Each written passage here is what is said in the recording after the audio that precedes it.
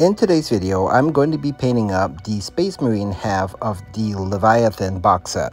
I will be painting up these Space Marines as Crimson Fists. Why? Because they were the original chapter from Rogue Trader way back in the 80s. They also have a very simple color scheme that is effective yet striking. I used to paint my Space Marines with the traditional base coat, wash, and highlight system. But I'm gonna go modern this time and use Army Painter speed paints and other time-saving techniques that I learned along the way. If you're not interested in Crimson Fist, there are other colors that you can paint as base colors for other chapters. See the video on the upper right hand corner. How long does it take to paint up this entire half box? Stay tuned to find out.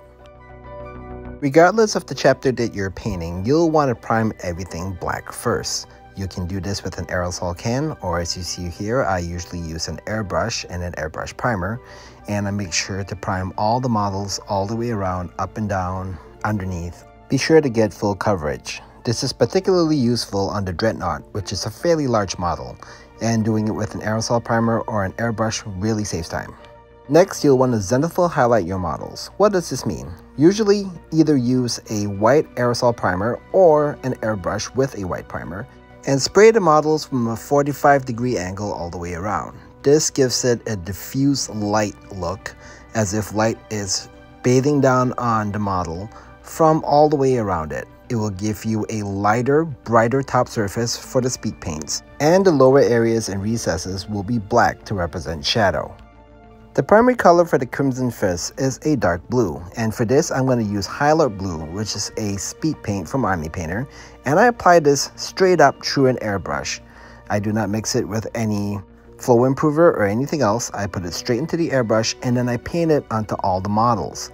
Now, in areas where I know it's going to be a different color, for instance, the Crimson Fists have their left fist painted in red, I try to avoid those areas with my airbrush. I don't paint them blue, but if I do get some blue on it, it really isn't a big deal, which I will show you later on. This blue is going to go on basically all the models except two, and those two are the Terminator Librarian and the Biologist. For the Biologist, he wears white armor, so we'll just leave him be. Regardless of the chapter that you're painting, librarians always wear light blue armor, and for this I'm going to be combining magic blue with holy white.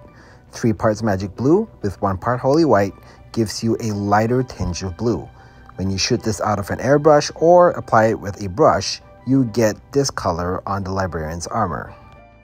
Next, I'm going to dry brush some highlights onto the armor, and for this I'm going to use electric blue and a makeup brush like this. Get rid of most of it, and then after that dry brush it vigorously onto all the models. Now, it may seem redundant to highlight something that is speed painted, but for this particular color, as you can see here, if you do not highlight it, it looks really dark. As you can tell from a lot of my videos, I am not a huge fan of highlighting, but sometimes it is important. And if you do have to highlight, honestly, just dry brush it. It works really well, and it's a lot less time consuming than trying to apply highlights with a regular brush. For the Librarian, I use Void Shield Blue as my dry brush color because the armor starts out fairly light to begin with. This is a lighter shade of blue and it works really well as a highlighting color when you dry brush it on. Next comes one of the more tedious steps, but it is necessary. Since we're going to be using mainly Army Painter speed paints, there will be areas that are not blue that you would have to go over and cover up with white. You want to do this with matte white from Army Painter, which is a regular acrylic paint, and then you would just go back and through any areas that you know is going to be a different color. For instance, if it's going to be red, if it's going to be silver, black, or any of the other colors, go in and apply white to those areas. This is going to take a while, so take your time and just kind of work through it. It took me about an hour to work through the 25 models, and I applied white onto areas such as cloaks, the Imperial Aquila on the chest, any of the emblems on the shoulders, the skin areas, swords, guns. Also on the bases of several of the models, there are some basing pieces that I also painted white. What makes this step tedious is that you're just applying one color onto all the models and they look very monotonous. So you just have to grin and bear and just go through it the best you can. Listen to a podcast, drink some coffee, and just take your time through it. Even if you have to break it up into a few sessions, go ahead and do that and just tough it through. Some notable areas that you want to paint white, especially with Crimson Fist, are any of the left fists, because that's the main area that will get the crimson for the Crimson Fist. And also, if you're painting veterans, their right fist is also going to be red, so you want to paint that white in preparation to put red later on. The Dreadnought is not terribly different than the rest of the miniatures. You want to paint the insignias and all the little things as well. And also what I also do is I paint both arms white in preparation to put red on them to give them the Crimson Fist effect. Use a smaller detailing brush to apply white onto smaller areas, for instance the lenses on the helmets, and also to touch up any mistakes or areas that you weren't able to reach before. Before we start with the rest of the speed paints, you'll want to go back with the detailing brush and Hylord Blue and just touch up areas that you may have overshot with your white. This does happen a little bit, so just go ahead, go back and tidy up areas and make all the demarcation lines nice and neat before we start diving into the rest of the speed paint colors. If you're touching up your librarian, just remember that it's 3 parts magic blue with 1 part holy white to give it that lighter shade of blue. Now on to the fun part. We're going to be putting down Army Painter speed paints. You'll want to start with the metallics and the lighter colors and then work your way to the darker colors later. This allows you to touch up as you go a lot easier.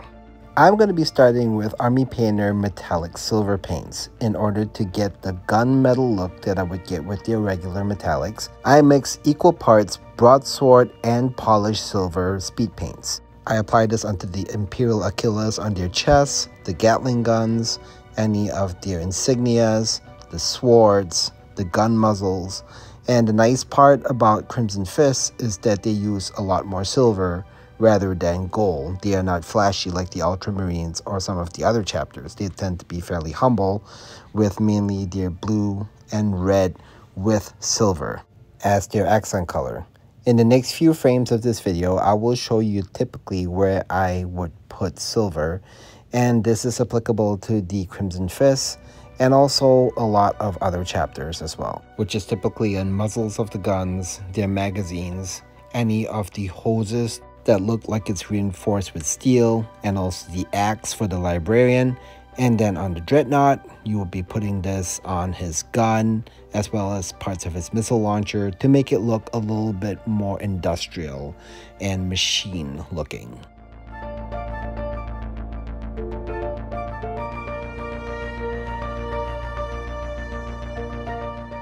Crimson Fists do not use much gold, but I'm going to be using gold armor, which is one of the speed paints from Army Painter metallics, and I will apply it onto certain areas of the librarian just to give him a little bit of distinction from other characters. To make the container on the left hand of the biologist stand out a little bit more, I also apply some gold in this area, and also on this medic symbol, which you will find in few places on the model.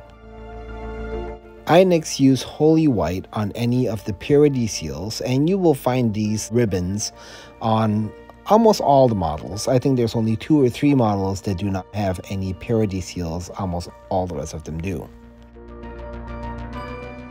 I next use Crusader Skin Speed Paint, and this goes on exposed skin surfaces. For instance, this Phobos Lieutenant, I'll be painting this with Crusader Skin. Also for the Captain, and then the Librarian, and any others with exposed heads.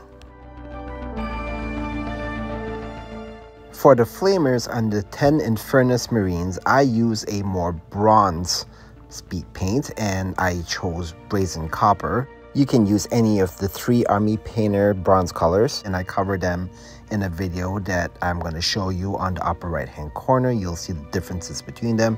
Really, you can choose any of the 3 bronze colors. I happen to choose this one because I just wanted a richer, darker look.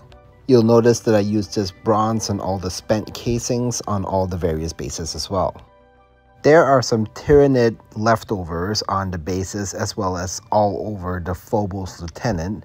To keep things simple, I'm just going to use palette bone speed paint. This gives it a slightly beige look, and I think it does very well for Tyranids. Here on the bases of the Phobos Lieutenant as well as on the Captain's base, there is a dead Tyranid. I paint these palette bone.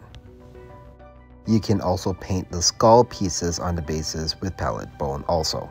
Here comes my favorite color for the Crimson Fist, their namesake, red. I use blood red speed paint, and this goes on all the left fists of the Crimson Fist. This gives them their signature look, and you can denote veterans by painting both their fists red. This is something that the Crimson Fist does as part of their lore, and keep this in mind, especially for the Terminators. All Terminators are veterans, so you want to paint both their fists red.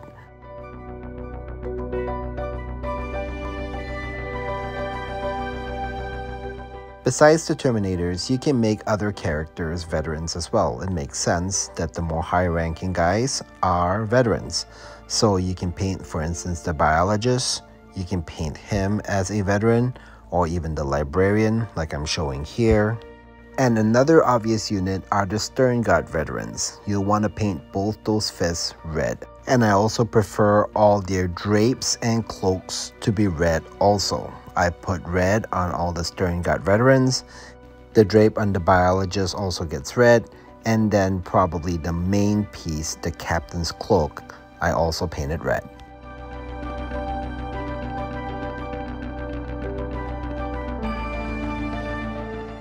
For the Dreadnought, to give it the Crimson Fist look, I painted both its shoulder pads red. Dreadnoughts tend to be venerable veterans, so being a veteran, I painted both shoulder pads red. Blood red speed paint also really works well for the warheads on the left side of the Ballista's Dreadnought. And I also use blood red with a smaller brush in all the eye sockets of the helmeted troops. The next red color, Slaughter Red, is optional. You can also use blood red speed paint. I put this on the round purity seals on the models. The darker Slaughter Red is really good on the Dreadnought here, where there's two reds on top of each other. For the various rocks that you'll find on the bases, you can use either Runic Gray or Gravelord Gray, and just lay the color down onto all those stone and rock pieces. Now onto all the straps and pouches on the models. You'll want to use hardened leather speed paint for this. This is a great color for the deep, rich brown that you'll want on these leather parts. I put this color down on the pistol holsters, the knife sheaths, any of the pouches, and as well as straps. The Phobos Lieutenant in particular has a lot of straps as well as pouches, so make sure you cover all of them as you go through the model. I also elected to paint the book satchel on the Librarian with this color. It just gives it a more organic look, and I thought it would look pretty nice.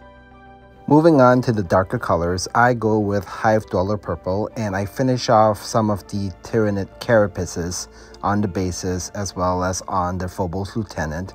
It is a simple and convincing paint scheme for these Tyranids. Finally, onto the darkest speed paint, Grim Black. This is a color that belongs on all the guns. The parts that were not painted silver or bronze get black, and this is a very nice contrasting scheme that Games Workshop uses for the Space Marines, and it works on the Crimson Fist or any other Space Marine chapter. I also painted the hilts and the pommels of these Crimson Fist swords and knives with black. Next, you'll want to carefully apply Grim Black into all the joints between the armor plates on all the models, like these areas here behind the knees and also at the elbows and on the hips. And this just helps break up the model a little bit to make it look a little bit more interesting. And it's also a scheme that Games Workshop uses on all their Space Marines. I also use Grim Black on the Dreadnought, especially around the weapon pods to give distinction between the armor plates. and the more metallic looking gun pieces and missile launchers. While painting, don't forget this little homing beacon marker. It is basically a silver part with some black on it, so you'll want to paint it silver, and then after that, come back with a little bit of black to give it interest.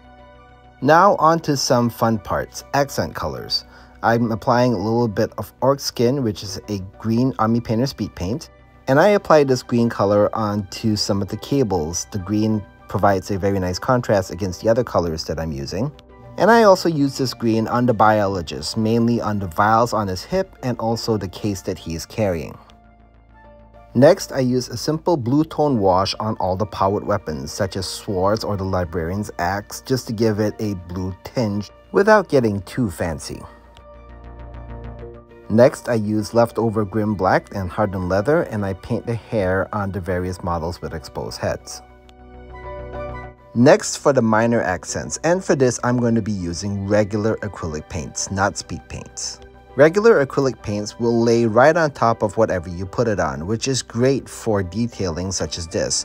I use colors like yellow, blue, green, and I use these colors at random on any of the exposed cables, any of the lighting, and any of the accent pieces on the Terminators, the Librarians, and so on as shown here. I also go back over the models, and for areas that I didn't touch, for instance these silver areas right here, I use standard acrylic metallic paint, and I paint silver on areas that I'd missed while using the metallic speed paints. Now for some freehand detailing with pure red and matte black acrylic paints. I paint on this 4-panel pattern onto the 2 shields that are on the captain, as shown here. I first start with red, and I paint in the panels that I want to be red. I can also do this on the kneecaps of the Dreadnought, as shown here, and also on this chest plate on the Sternguard Veteran. After that, I switch to matte black and then carefully apply it onto the second panel, trying to keep the lines as crisp and as straight as possible as I go. Sometimes it takes a little bit of practice to do this well, but it's not terribly hard. You want to trace around the area that you're going to paint, and then after that, just fill it in with the color. Next, onto any of the exposed eyes, I use matte black and matte white, and with a very fine detailing brush, I take matte white and I apply it into the sockets on the heads, such as here on the captain and also on the Phobos Lieutenant here, on the Infernus Sergeant and the Librarian. Next, I'm going to be using my favorite tool for eyes, a toothpick. What you want to do is use the sharp tip of the toothpick, dip it in black, and then just lightly apply it onto each of the eyes to make pupils, such as this. It is very fast and effective and very convincing. Time to apply decals onto our fully painted Crimson Fist Marines. I'll be following this handy guide that I got from the 8th edition Imperial Fist Codex. If you're just starting out Crimson Fists as your Marines, fret not, there's actually a lot of decals available on eBay as well as Etsy. Just go ahead and browse them, you should be able to find them fairly easily. Before applying the decals, there are a few finishing steps that I have to do with the biologist. His left shoulder needs to be painted Highlord blue, so I go ahead and do that, and then I match his left shoulder the same way.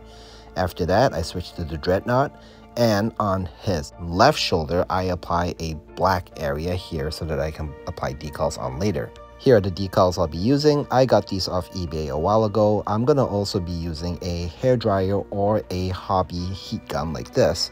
Cut off the decals that you want. You'll want to work on only 2 to 3, maybe 5 max at a time. Dip them in water for a few seconds and then let them sit on the table for about a minute. This will free up the decals. Now use some microset, apply it onto the model, and then lift the decal off the sheet with your brush and then apply it onto the area that you want. Position it where you want to, and then using the heat gun or the hairdryer, very carefully apply some heat onto the decal, not too much, and this will allow the decal to conform around the rounded pauldron. You will go ahead and apply all the rest of the Crimson Fist decals on all the left pauldrons of all the normal troopers, the biologists, and so on. Any non-Terminator model will have their chapter insignia on their left pauldron. Terminator models, like the captain here, have insignias on their right pauldron. As you notice, I'm putting on a slightly smaller decal here, but when you switch to the other Terminators, you'll want to use a slightly larger decal. This is because a majority of Terminator armor have very large pauldrons, and the larger decals just look better on them. This is also applied onto the Librarian. He has a similarly large right pauldron. The Terminator size chapter insignia works really well for the front of the Dreadnought as well, as I'm showing here. I will be applying this troop designation decal onto the right pauldrons of all the Infernus Marines. It is Codex compliant and it looks good. I'm also applying this elite decal onto all the Sterngut veteran right pauldrons. For the Ballistus Dreadnought, I do not go too crazy on it. I put some number designations on his kneecap and also on his right shoulder, and then I apply a vehicle size chapter insignia onto his left shoulder. It makes it nice and striking and very distinguishable. If you have any stubborn wrinkles on any of your decals, apply 1 or 2 coats of microsol onto them. This will allow it to dissolve and conform better. One of the final steps is basing. I use basing mediums such as this from Army Painter and then just some simple white glue or Elmer's glue. I put it onto a palette, use an old brush, dollop it all over the base, on the top of the base like this, and then take the entire base and dunk it into the tub of flocking material. It will stick to your base and give it a nice finished look without putting too much work into it. For models that have a lot of basing detail like the Captain here, just apply some flocking around the periphery of it. The Dreadnought has a pretty big base, so after you put the white glue onto it, you'll want to put it over a big plastic tub like this and then just hand apply the flocking on. If you want to spruce the base up a little bit, you can use tufts of grass like this that you can buy from the hobby store. Use a screwdriver or something similar, scrape away the flocking where you want to apply these tufts of grass, put a little bit of super glue so that it adheres better, and then just pluck a flocking out and apply it onto the area. You can do this as much as you want randomly all over the base. The final step to protect all your hard work, apply gloss varnish followed by matte varnish, which should give you a nice finished look. Here is the entire Space Marine half of the Leviathan box painted up as Crimson Fists, and it only took 8 hours, or 19 minutes per model. I truly love the simple yet stunning paint scheme for this successor chapter of the Imperial Fists. They're a well-known chapter that has its roots all the way back to the very first edition of Warhammer 40,000. Thank you so much for watching, and I hope you enjoyed this video. I look forward to seeing you in my next one. Till then, happy hobbying.